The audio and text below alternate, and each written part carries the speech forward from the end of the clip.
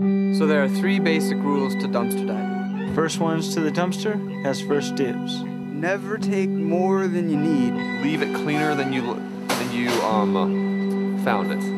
You leave it cleaner than you found it. Does that sound right?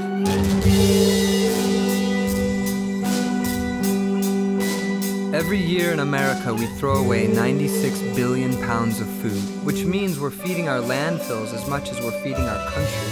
All of these perfectly good eggs, because one was cracked, just threw them all away.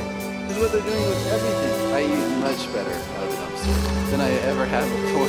Look at that. Oh, that. You tri-tip asada? That's pretty decent. I'm getting meat for my baby shower tomorrow. From the dumpster at 1 a.m. this morning, 3 p.m. this afternoon on the grill.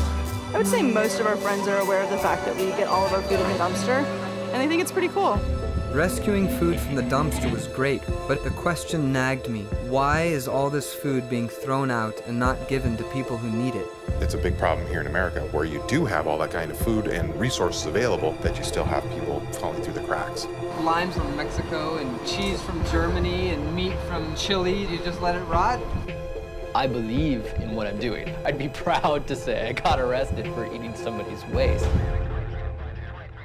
That is where the conflict comes between what I believe is just and what is legal. This is a totally outside the system way of living. If you guys didn't pick up that food would most likely go into the dumpster? Yes, and if we're a few hours late, it's in the dumpster. I guess these bananas aren't edible. That's why they threw them away.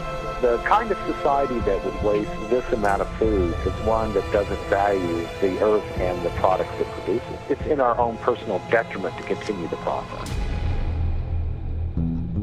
It's about more than not wasting food. It's about making sure everyone has enough to eat. We have to help each other. That's what we're here for, to help everybody. And if everybody kind of took that attitude, you know, I think we'd be much better. Check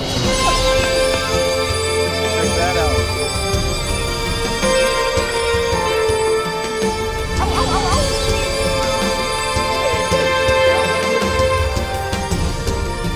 854 million people in the world go hungry.